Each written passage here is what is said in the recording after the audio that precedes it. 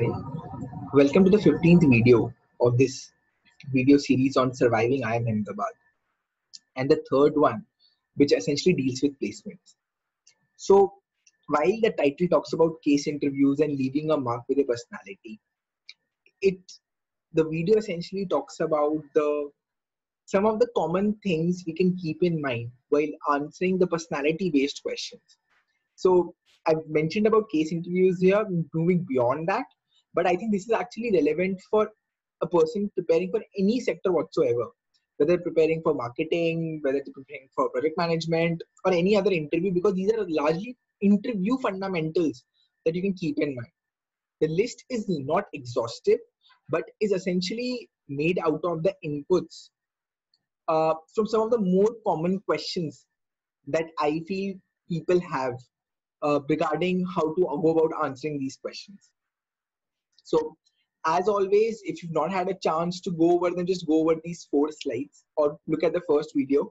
So you have a better understanding of what's my context and where I'm coming from while presenting these things. And essentially jumping right to the matter, which is about beyond case solving and leaving a mark with your personality.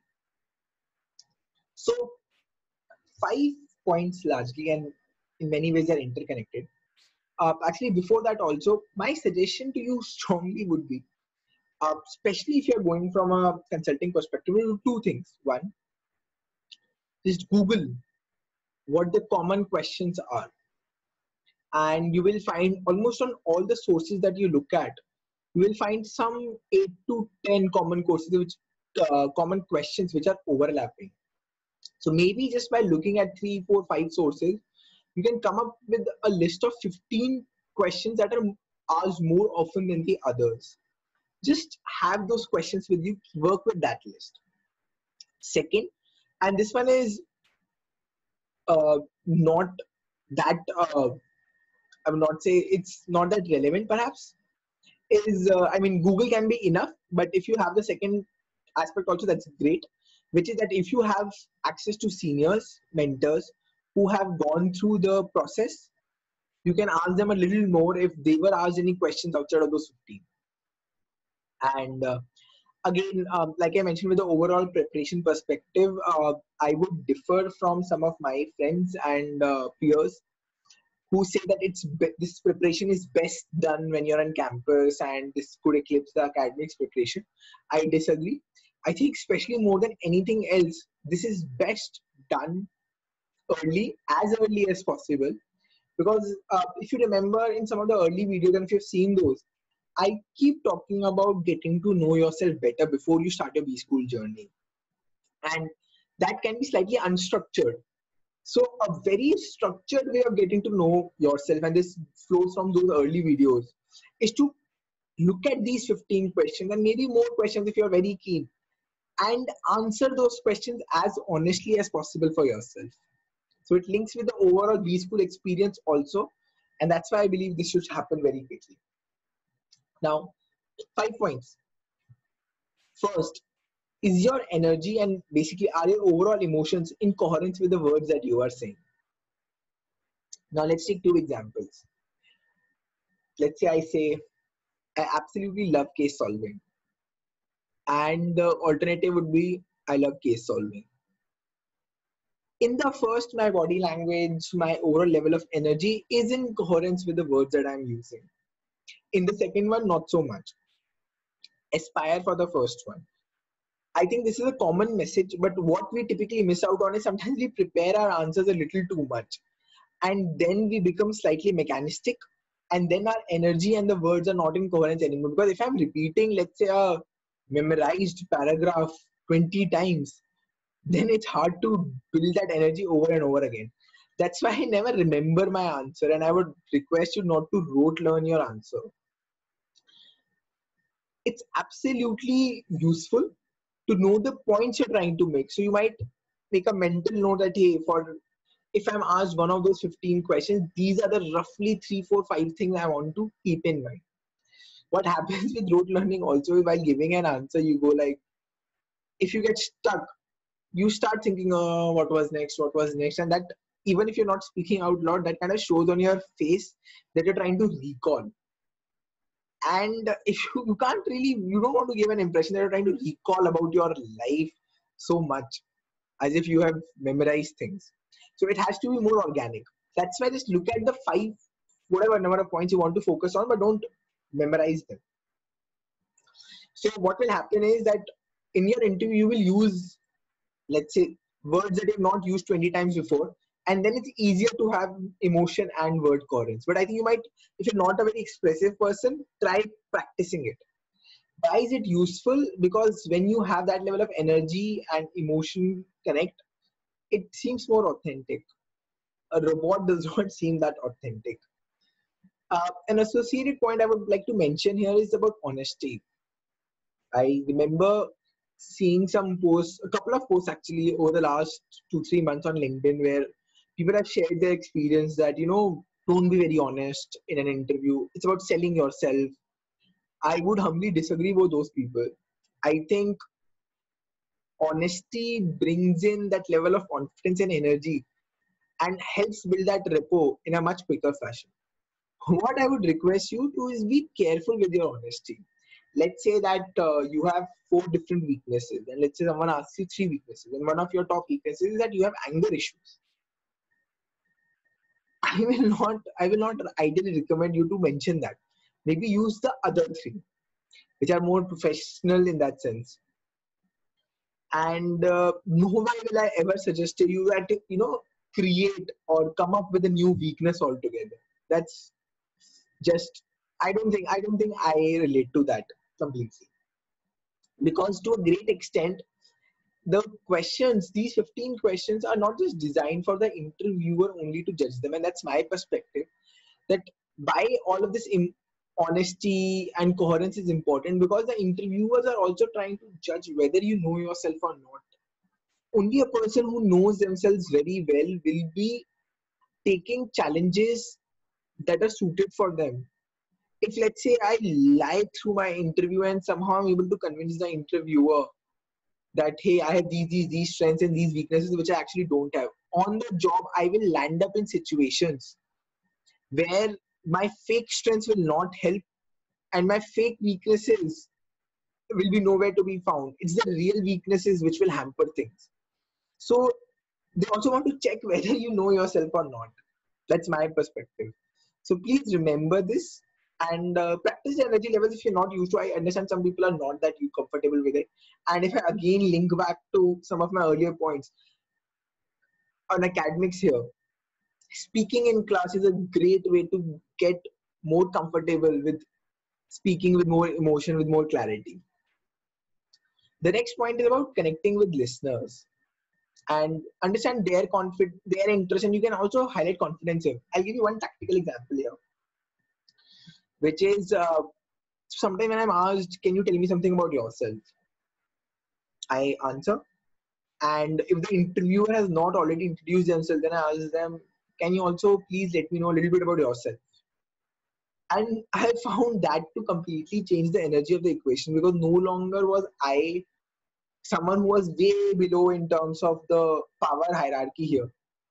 I knew that this is a professional relationship and I can and I should ask the question about who I'm interacting with. Without that, how do I even set up a rapport? So my intent to set up a rapport came out very clearly. And more so the fact that I'm a confident person, that even with this whatever power gap that existed, I was able to talk to them. From a consulting perspective, that is so crucial because your clients will have that gap in age, in experience, and you still need to have a conversation, a fluent conversation with them. That's just one example of how you can connect with the listener. But in general, it's a great idea to show interest in their lives, whether it's your buddy, whether it's your dinner, and whether it's an interview. And beyond this very transactional thing, which is an interview in many ways, in general, if you're meeting anyone on campus, any person, just be more interested in their life and you will find it how much more likable and how much more interesting that conversation becomes. So that's all about point number one. Second is about, are your narratives consistent and crisp? So 2 points, crisp, and they both actually relate with the point that does the interviewer at the end of the interview have a clear understanding of who you are?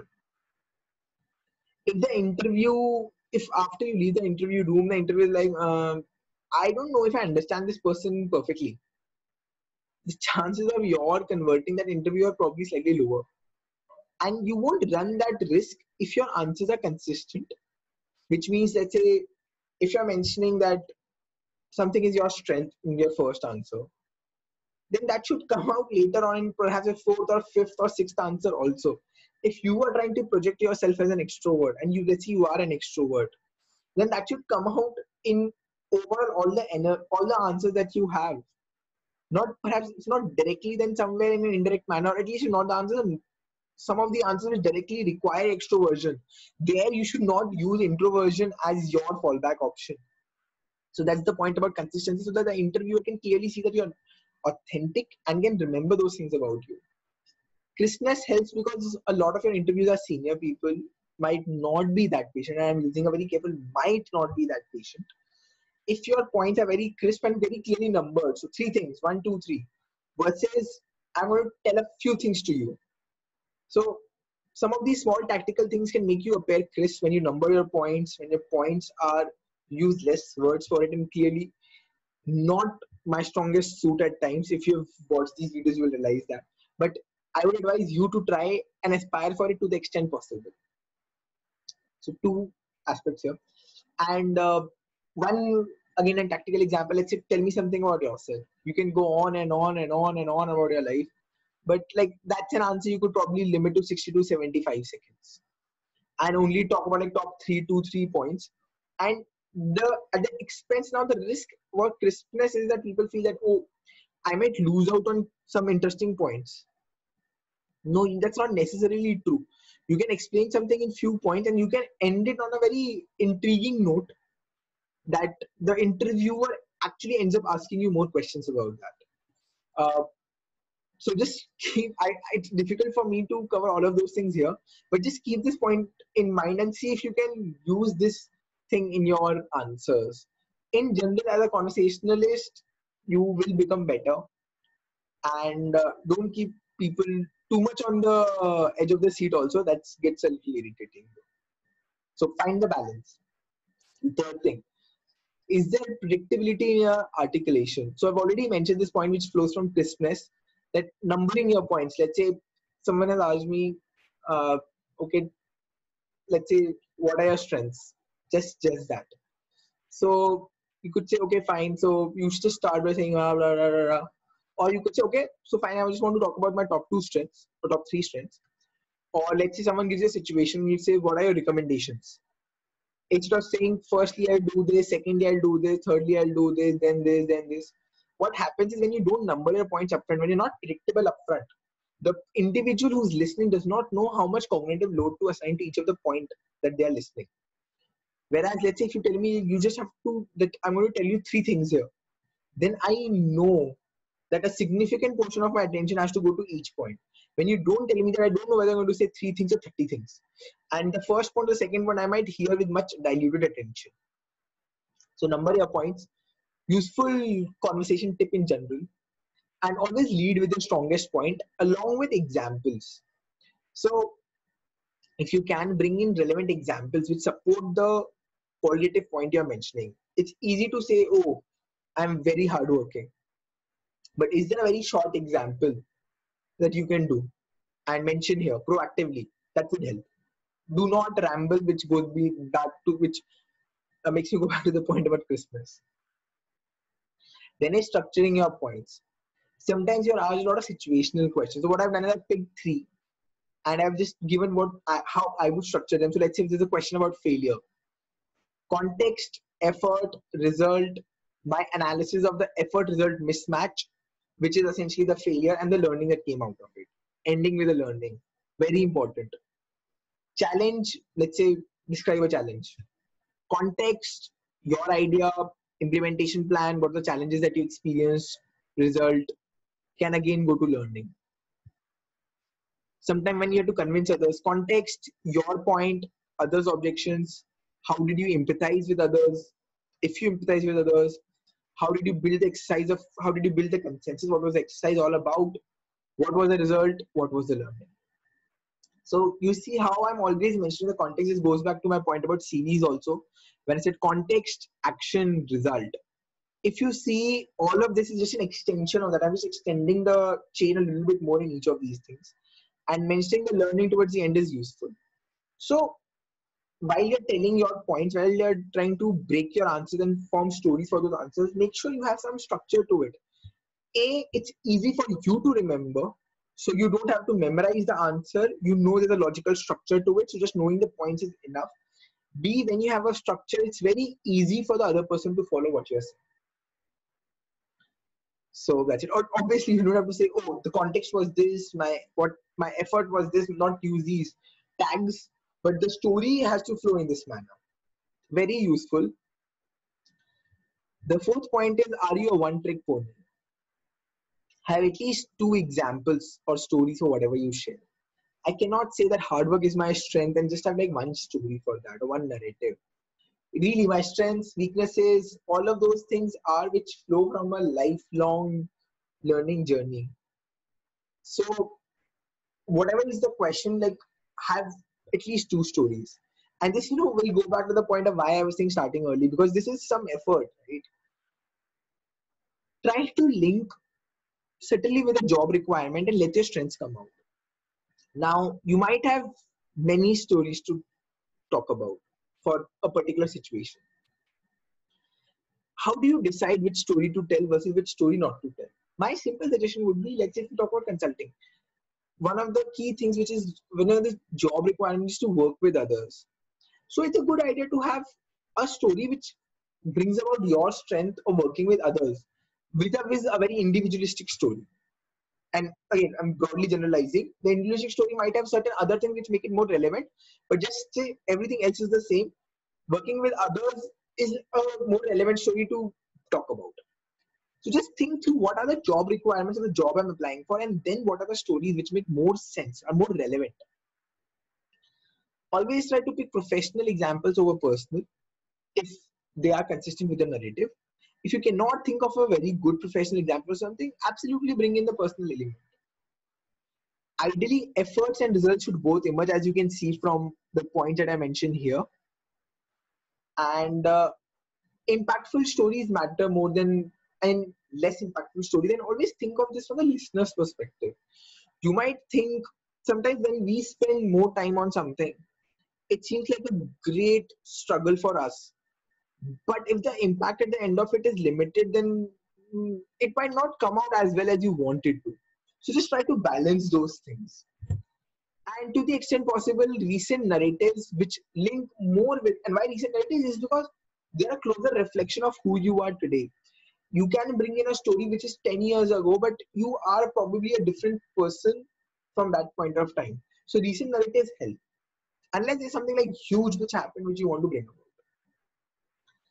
So there are four large points. Fifth is just the process of it all. And the assumption is that you start early and you collect some of these basic questions. And then you start reflecting on your life. This requires time, and more importantly, it requires certain amount of freeness of the mind, being not very stressed. Things which are a luxury in your first couple of months. That's why I want you to start early. Once you reflect, wait, and just try to structure things in your head and then just write those points down somewhere. So the good thing of waiting here is that once I started with the initial reflection, there were certain uh, gaps in my stories which started coming up.